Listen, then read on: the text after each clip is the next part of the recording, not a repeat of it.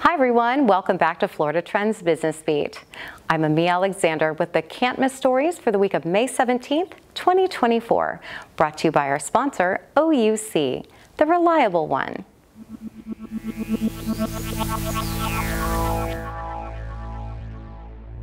The James Madison Institute has released a report to guide state lawmakers as they tackle decisions regarding the regulation of and implementation of artificial intelligence.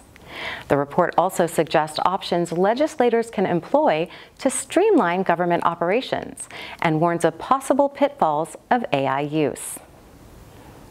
The Florida High School Athletic Association has held a meeting to mull a potential expansion of name, image, and likeness rights for student athletes.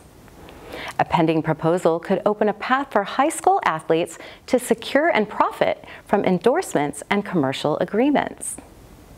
AAA predicts 2024 will have the busiest Memorial Day travel weekend in almost 2 decades.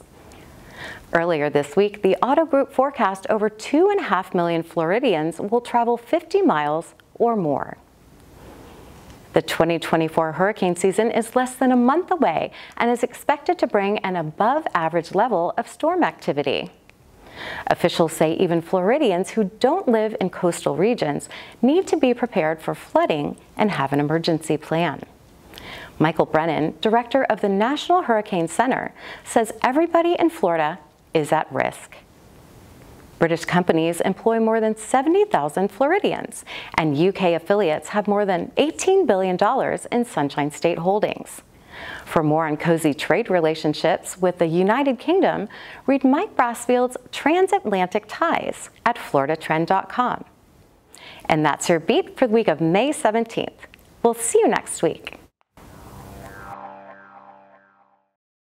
OUC was created a century ago to empower Orlando's growth. Time flies when you're keeping pace with the future. At 100 years, we've never been more proud to be your reliable one, or more ready to empower the next century.